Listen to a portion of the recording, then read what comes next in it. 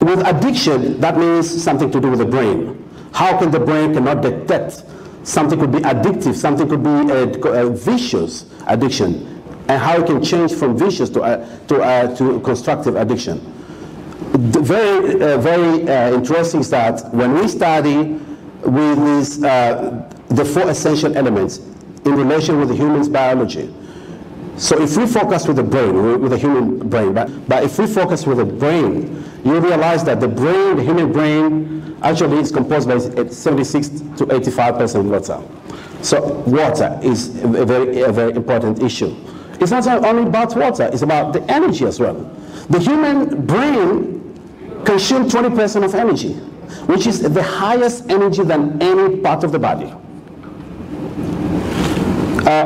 In relation to oxygen, in relation with the oxygen, it receives 20% oxygen.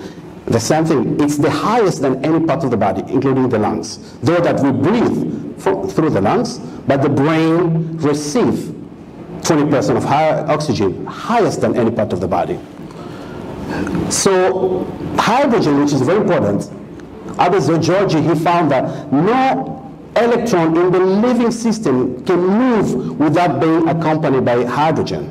So as we go through the cell cycle, productivity of new cells to replace the dead cells, hydrogen plays a very important role to prevent oxidation of the cells.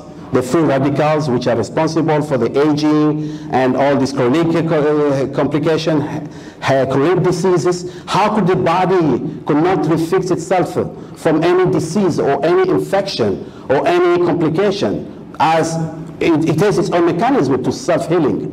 Is because of depletion. One of the factors, the key factors, is depletion of hydrogen. But there's not any single research so far we couldn't find denoting about where does human being preserve the hydrogen. How could you induce hydrogen to your body? Yes, water, by drinking water. Oxygen, we breathe oxygen, though that's 21% from the environment. The balance is the nitrogen, 78%, and so on, a little part of hydrogen, very small, and so on. So we do not breathe a clean oxygen in the environment. That's why people, when they sick, they can get much better oxygen compared to the inland.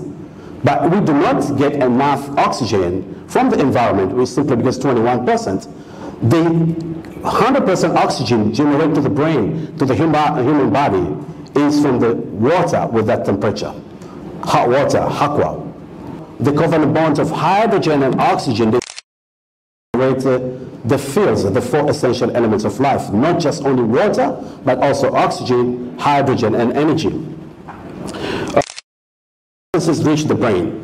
Of course, through the circulatory system. We know that the blood transports oxygen to the brain, as well as hydrating the brain, and so on. So by maintaining the therapeutic methods of Haqua Revitalize Therapy, and among, of course, there are various modalities, and among them is for internal healing, for drinking method, that maintain vasodilation of the blood vessels, and maintain the amount of water and oxygen and energy, heat in the blood, because the blood transports also energy to all the organs of the body, including the brain.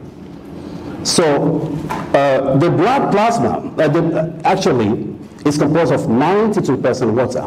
So if we go through the human biology, every single part of human body, from cell to atom to organs and so on, all these, they fully rely on these fuels to function properly.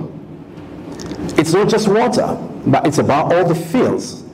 So the water, all these substances reach the brain through the circulatory system and transported by the blood.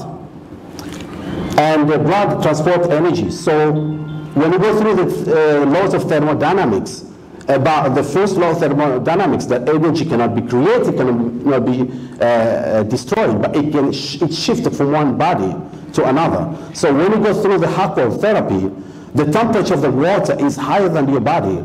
That's the exclusive way to transport the energy to your body and shift to the brain by hydration. There is no other way. Yes, physical exercise, that's good. But there, through the kinetic energy, that your body produces the energy, but that energy, then in addition, from a result of that, you go through dehydration. That's why they say drink plenty of water when you do exercise. So, but here we denote here, drink plenty of hot water. Maintain specific methodology of Haqua Therapy when you do exercise. So that you replenish the energy by shifting the energy from the water to the body by hydration, exclusively by hydration. I appreciate it. Thank you. Thank you so much. Thanks. I appreciate it. Yeah.